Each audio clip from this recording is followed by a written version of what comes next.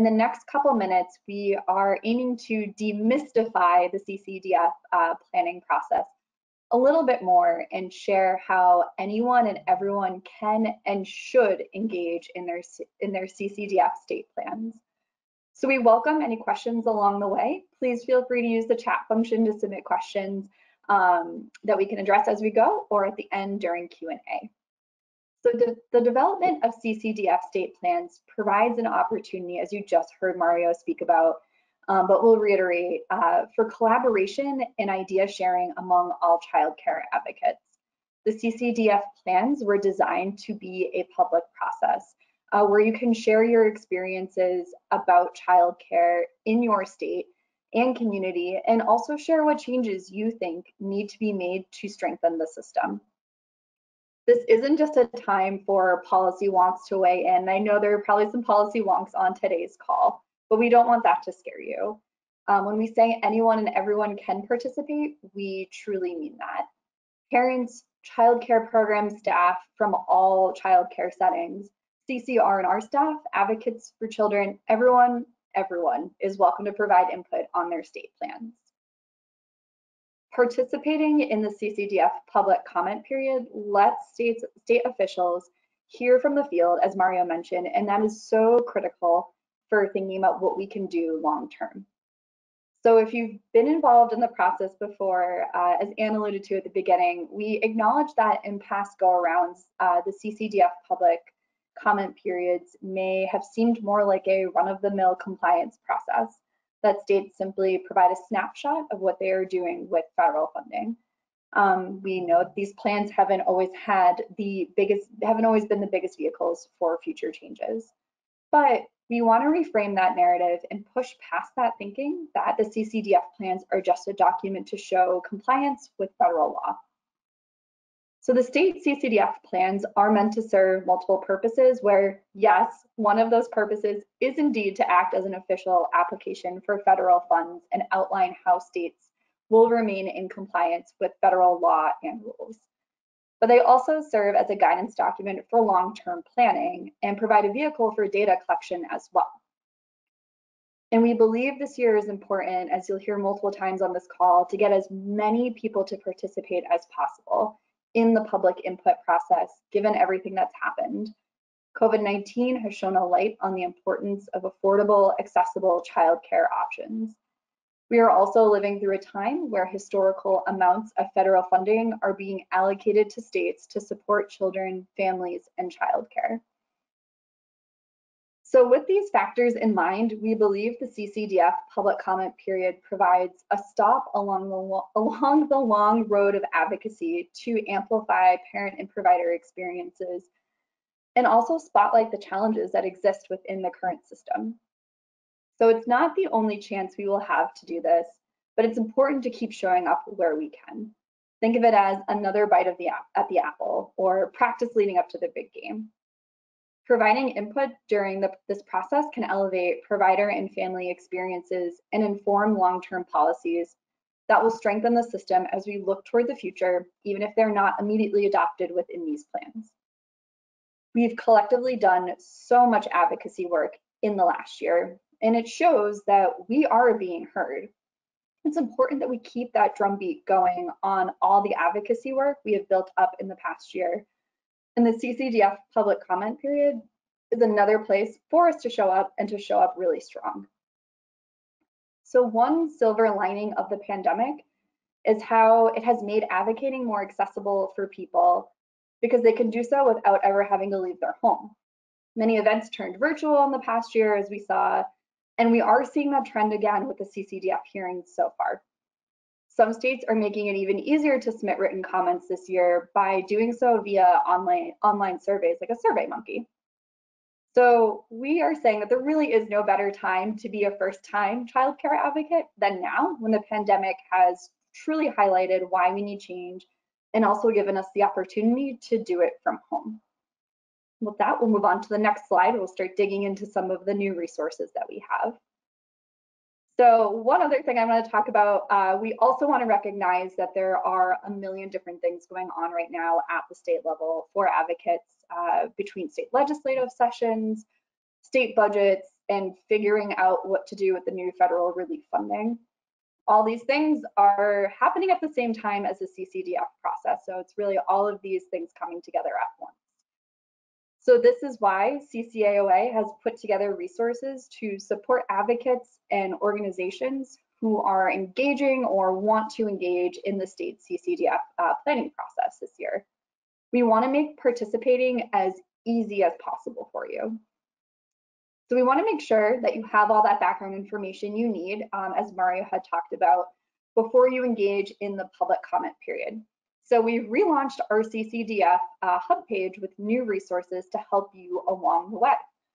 We are so grateful to have built this updated page with immense help from Jennifer Moore of Weber Moore Partners. This robust resource page is intended for multiple audiences: parents, providers, CCR&R staff, all childcare advocates.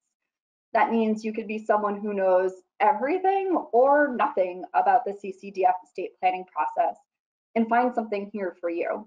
Think of it as your go-to stop for all things CCDF. So now I'm going to spend a couple of minutes. I know we have a great panel to get to, but I'm going to walk you through the different sections we have on here. So we begin, as you see on this slide, with a background on what the CCDF plans are. We then walk through those 8 sections that Mario brought up that states are required to fill out to complete the plan.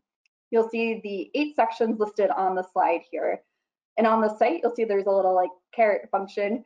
You can click on the numbered section and read more details. They're drop-down menus about what the states need to cover to satisfy each section.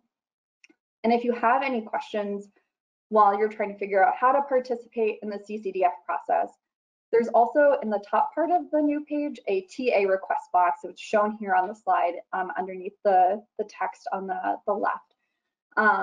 That you can fill out and submit, and CCAOA staff will respond to you to make sure you have answers to any questions you might have.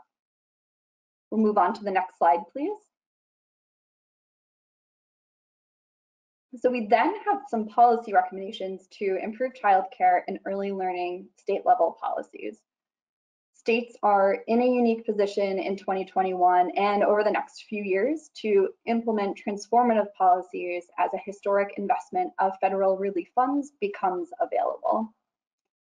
To support these new bold investments in line with our broader policy agenda, CCAOA recommends states include policies in their 22-2024 CCDF state plans that are child-centered, family-engaged, equity-driven, and community-focused, and that's what you'll see on this slide here. So to find more information, you can go to the page. Again, we have those select those drop-down functions for those 4 topic areas to see which policies we think would best support these 4 buckets. We also share on the page the different opportunities that advocates have to engage. So we've already covered who can engage, and as a reminder, it's everyone and anyone. But if you're wondering why it's so important for you to engage, the answer is because it's so critical for you to share your lived experiences along with any qualitative or quantitative data on the state of childcare and which policies already have best addressed or could best address the ability for childcare to survive and thrive in your state. Policymakers absolutely need to hear from you. There are 2 main ways that you can participate in the public comment periods. You can do this by either registering to participate verbally or by submitting written comments. And now with the final print of the CCDF plan available, states are beginning to hold their public comment periods. So it's time to get ready to advocate. The good news is we have some new tools to help you with that. And we'll go to the next slide, please. So the first thing we want to make sure is that you're informed of the logistics of your state's public input sessions so you don't miss the opportunity to participate. On the slide, you'll see a state-by-state tracker where we are maintaining to show when and where your state's hearings will take place, and also how to submit written comments.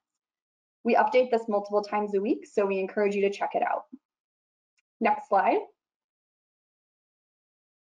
And then on the final slide, before we go to our panel, we are sharing 2 sample messages you can use for your verbal testimony or your written testimony. Providing verbal testimony at your state's CCDF public hearing is a powerful way to advocate for changes to transform childcare. Verbal testimony is especially effective if you speak about your own personal experiences. So some things to keep in mind, your testimony should be short, no longer than 3 to 5 minutes in some states. Some states allow a little bit longer than that, but generally it's going to be under 5 minutes.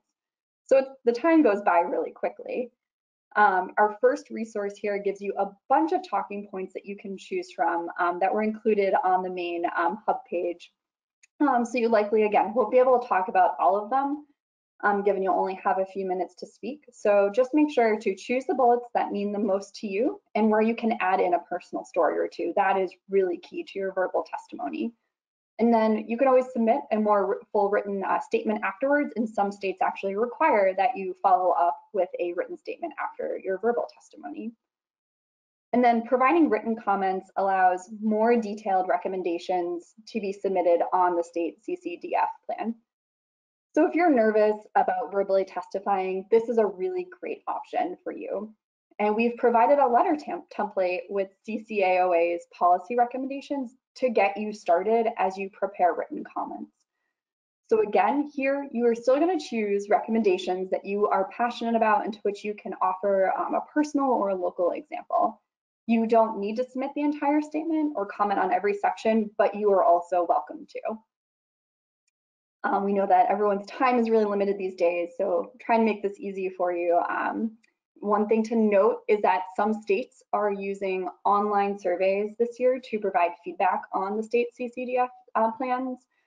So these comments have been organized by sections. So you can simply cut and paste comments into the online forms and then add a little personal information in there too about why this policy change is so important to you, either as a parent, provider, CCR&R staff, whoever.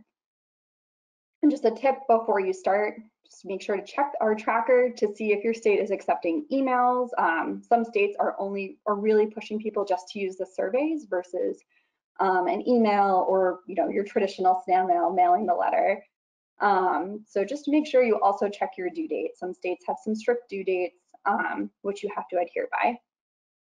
And then if you need any more help or have questions, you can always feel free to reach out to us. We'd love to talk to you. Again, you can do that using the TA request box that is located on the new hub page.